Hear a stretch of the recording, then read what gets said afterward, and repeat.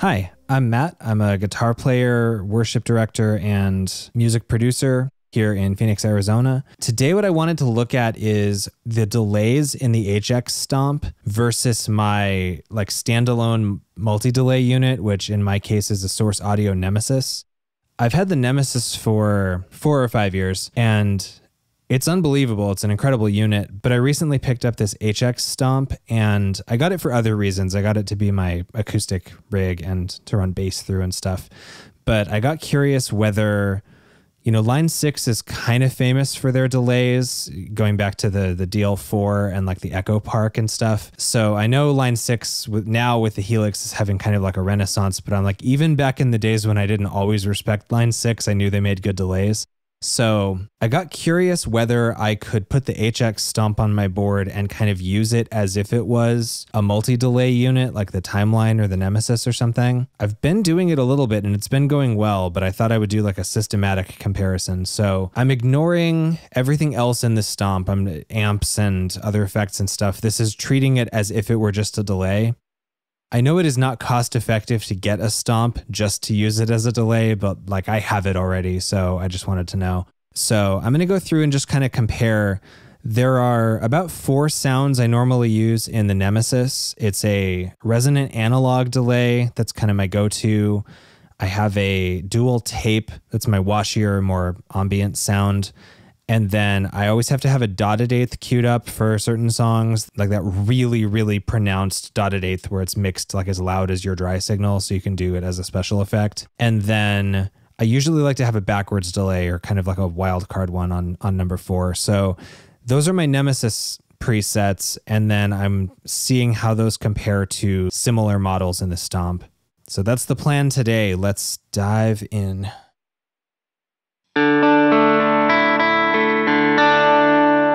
I do kind of a poor job of explaining my signal chain usually, but this is my Fender JA90 through a diamond compressor. I use my Timmy as an always-on kind of tone shaping overdrive, the delays, and then Strymon Iridium on the Chime model by way of an amp. And then that's going direct in through a Walrus Canvas. My home base on the Nemesis for pretty much the whole time I've had it has been resonant analog, which is like a DM2 kind of situation. And that goes back to my multi-delay before this was a Boss DD20, and I liked the DM2 setting on that. So I'm just kind of a DM2 setting guy.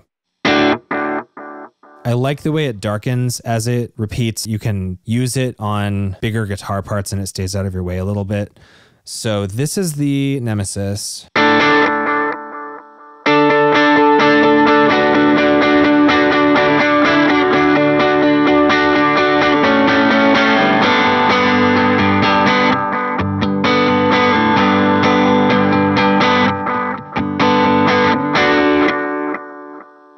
And then this is the Adriatic delay in the Stomp, which I think is probably the closest thing to what I'm doing here.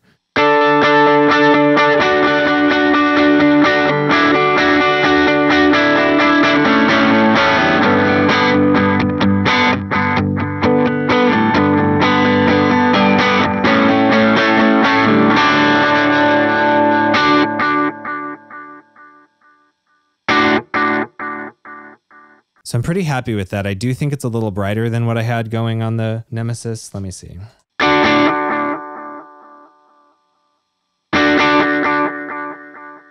Yeah, it's not disappearing into the background quite as well. Let's see what I can do with that. Maybe if I just lower the headroom. That might work. There's not actually a low pass filter on this delay, but there is this headroom control.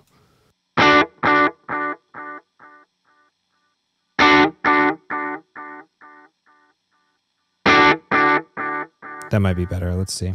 So here's the Source Audio again.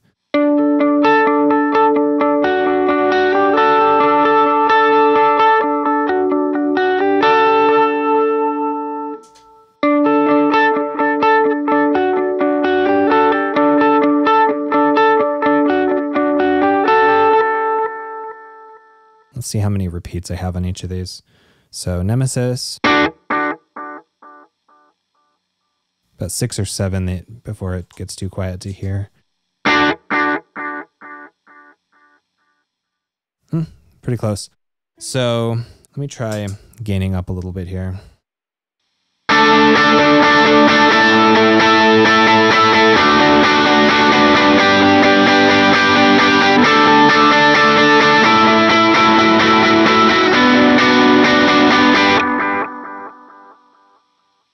Line 6.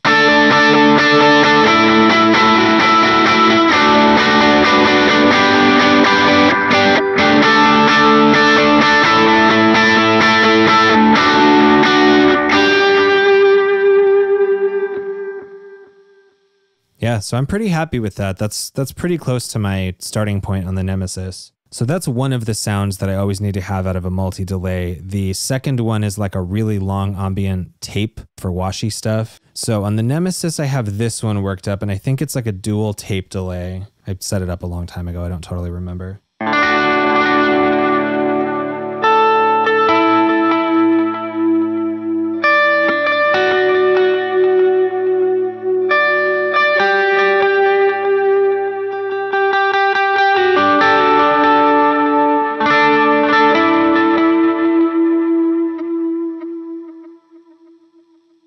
So this is the line 6 now.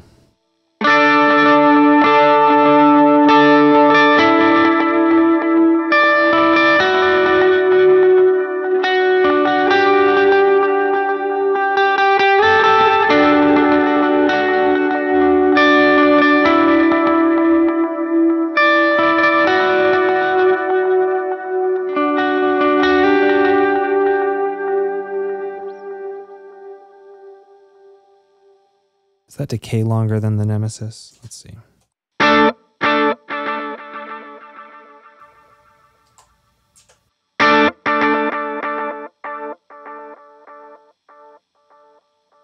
Maybe a little bit.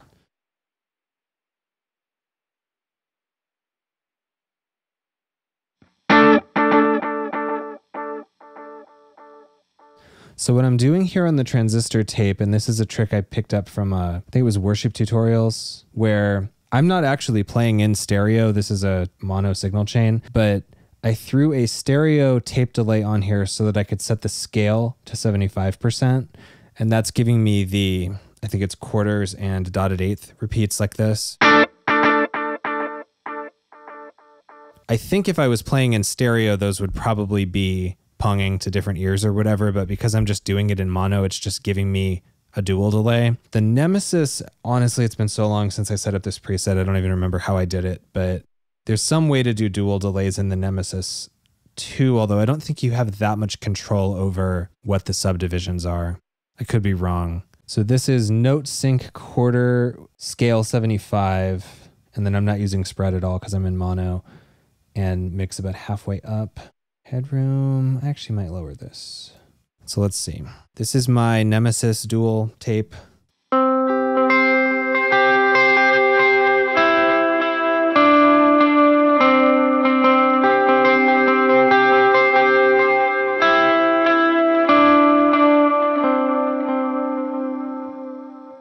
And then here's the transistor tape on the line 6.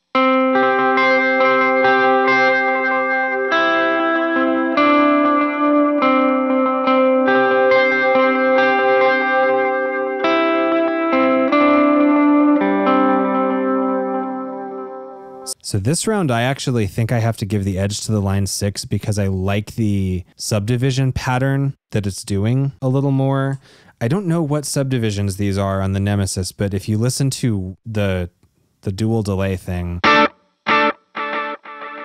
it's doing something strange. It might be that they're feeding into each other or something is what's causing that, but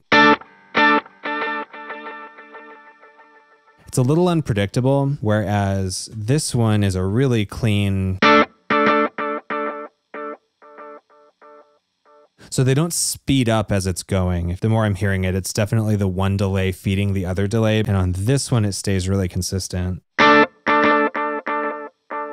which is kind of better for not muddying up your playing. So those both sound excellent, but I'm actually kind of liking the more predictable nature of the repeats on the stomp for this one. So the third preset I always have to have access to, and it's not so much that I use it a lot, it's just the songs that I use it on, there's no other way to play them, is a super high mix dotted eighth with like short repeats. This is not a subtle, like it's kind of filling in my playing type of thing. This is like I can't play the riff without it. So like the song I use as the intro song on my YouTube videos is called Creation. This is a Nemesis preset I made that's in the Source Audio Neuro community sharing preset thing, and it's called Creation Eighths.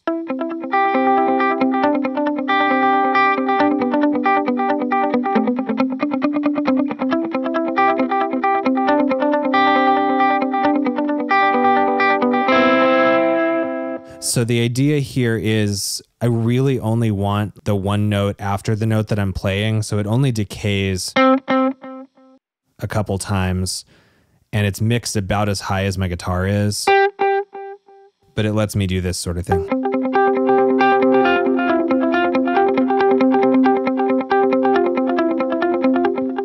So I have attempted to rig up a version of that on here.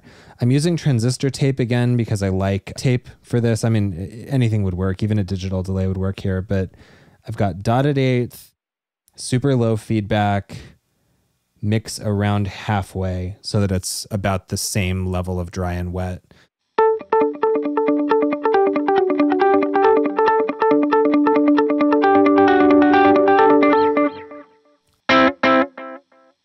Again, just, you know, maybe one or two really audible repeats and then two more kind of disappear into the background, but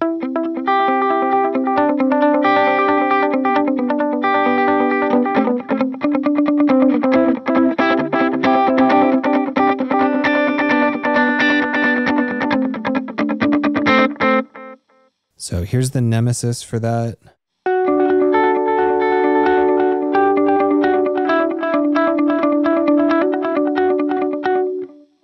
Here's the line 6.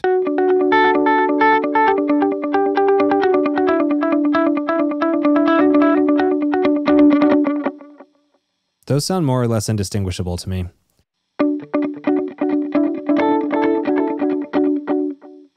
So, mission accomplished. That's really all that I use this setting for, is that very specific effect. But I do need to have it around, so I'm glad it's on there. And then for the fourth preset, I'm not really trying to recreate it perfectly. I'm just trying to do something with a similar vibe. What I have loaded on the Nemesis is someone else's preset I grabbed from the Neuro app that I think is called Crinkle Reverse. And it's 100% wet reverse delay with some like lo-fi degradation on it.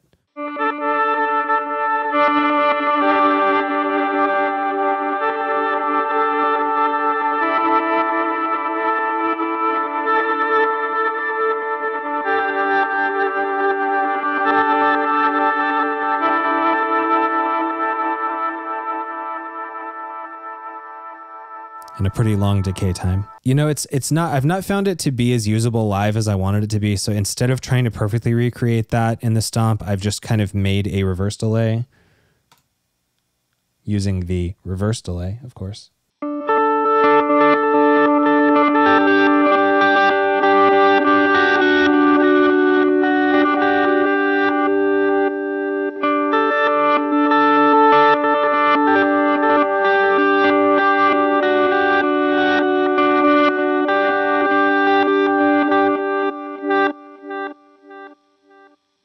So I think that fills a similar role in my presets menu. In fact, I kind of like the way this one sounds like it'd be something that'd be droning in the back of a Jimmy Eat World song.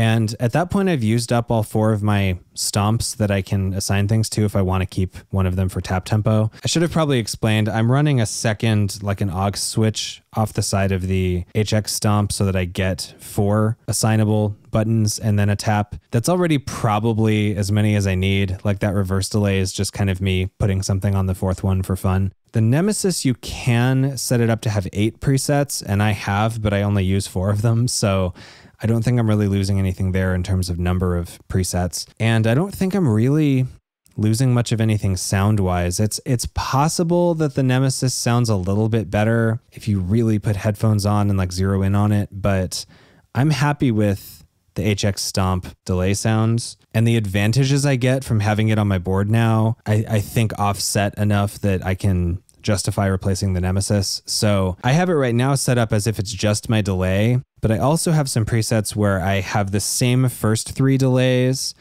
and then for the 4th switch I've assigned like a tremolo or something. So this one, I can do delays and whatnot, but I can also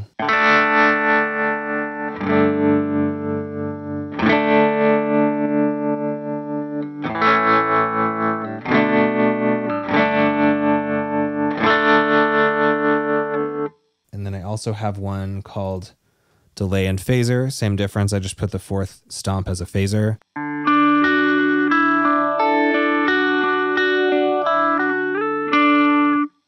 Which is great because that song creation actually should be phased. So.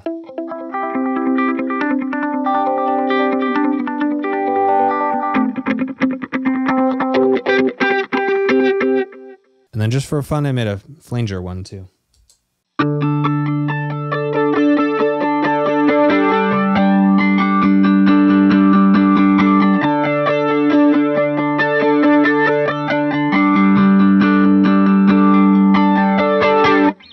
So anyway, I'm enjoying this. Again, the HX Stomp's probably not cost effective to buy just for delay, but if you rigged up something like this where it was replacing your delay and all of your modulation pedals, or if you wanted to use it as an amp, which it has really not unseated the Iridium for me yet, but you could certainly throw an amp on there too, and it starts to kind of justify itself as a multi-delay if you use it for other things as well, or if you already have it, which is the case for me. So it hurts my heart to say this, but I think I'm going to get rid of the Nemesis and keep this as my delay for the time being because it's just so flexible and the sounds are there. So if you have a big giant multi-delay like that, I think the HX Stomp can swap in place of that just fine. So anyway, thanks for watching.